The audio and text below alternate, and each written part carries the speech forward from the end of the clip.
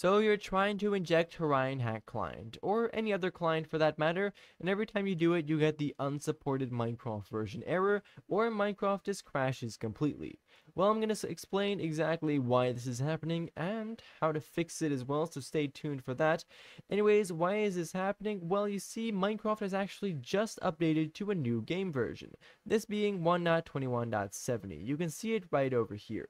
And basically, every single time that Minecraft updates, all the other clients need to update as well, just like Horion. As you can see, its current versions that it's compatible with is 1.21.60, 61, and 62.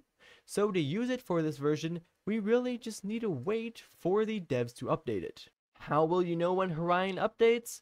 Well, I'll be sure to make a video the exact second that it does, so make sure that you're obviously subscribed to my channel.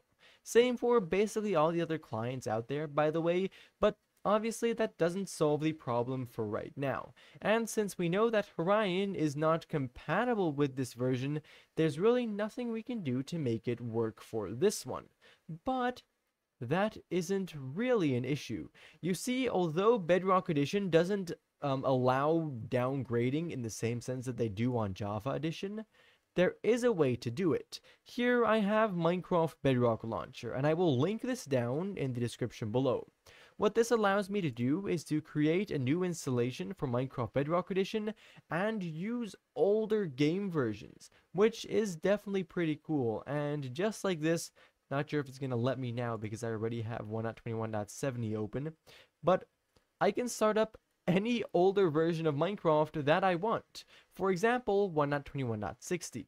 There we go, here I have loaded that up, and now as you can see, this is going to work. So that's obviously pretty cool. So I will link that once again down in the description below, this downgrader, and there's actually also other alternatives to just this one, so I will link those down there too.